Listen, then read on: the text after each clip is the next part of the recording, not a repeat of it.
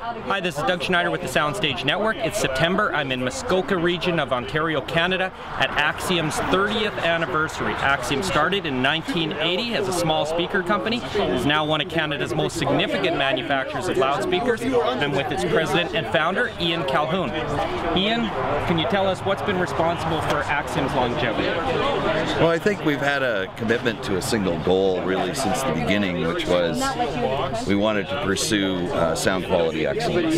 As you know, I was involved with the NRC research project throughout the entire 80s, and since then we've built our own laboratory here, which in a lot of ways is a replica of NRC. We've just continued that research since that time, still doing it today, and still incorporating those results into the product.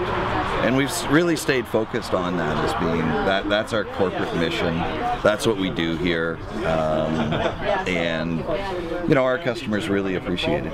And so you design, test, measure, and manufacture all in this factory? We do everything. We manufacture all of our own parts, our own tweeters, our own woofers, our own crossovers, cabinets. We even make our own tools and inject our own plastic parts. So we control the process from start to finish.